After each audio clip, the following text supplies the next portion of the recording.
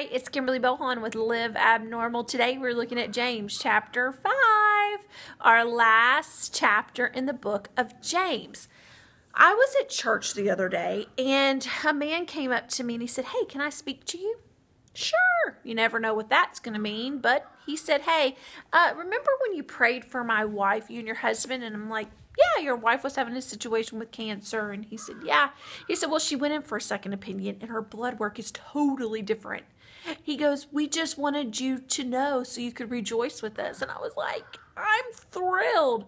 But truth, James told us this would happen all along. James chapter 5 says this. He says, "Are you troubled? You should pray. Are you happy? You should sing songs. If there is any sick among you, well, you should call for the elders of the church. They should anoint you with oil, and they shall pray." And this is what it says. If you have faith, then they shall be healed. It was in the book all along. So, are you sick? Well, call for the elders of the church. Have them anoint you with oil. Have some faith. Believe, receive, and don't doubt like James tells us to.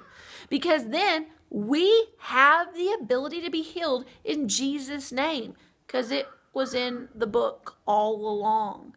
Today, live abnormal James style and allow his word to change your life. Love you guys.